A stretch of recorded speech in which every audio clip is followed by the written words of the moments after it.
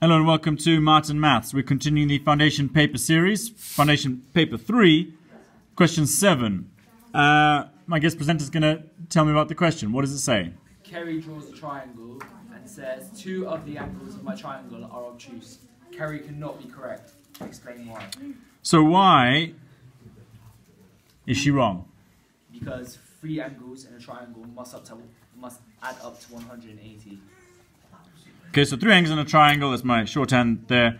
3 angles in a triangle add up to 180. What does obtuse mean? Higher than 90. So we know that obtuse is 90. So if you add 2 numbers that are higher than 90 together, that would equal more than 180. So you know it can't. So we know from 2 angles we've got at least 180. So we're going to be greater than 180. So that third angle wouldn't make sense. Okay, and just visually, if I was to draw a straight line, have an obtuse angle there, an obtuse angle there, it couldn't be a triangle. Subscribe. Thanks for watching. Like, subscribe. Thank you. Wait,